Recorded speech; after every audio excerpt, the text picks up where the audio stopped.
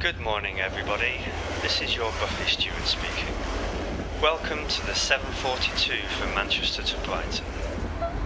We have a buffet available today situated in coach C, which is now open for service. We're serving tea, coffee, sandwiches, cakes and pastries, and books and magazines. Also in the buffet today you will find a 40-year-old man. He's easily recognised as he's wearing a red uniform and a tie which he doesn't like wearing and pulls at all the time.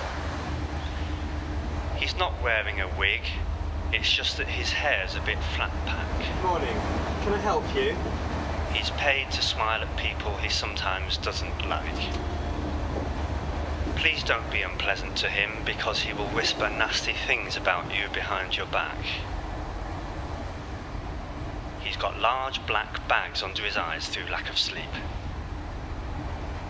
The big bags have got little bags clinging on underneath, partly due to the fact that he likes a good disco and can never resist any offers to get on down under a sparkly disco ball. The trousers are a sad shade of navy polyester, the sort you can use in science experiments about static electricity.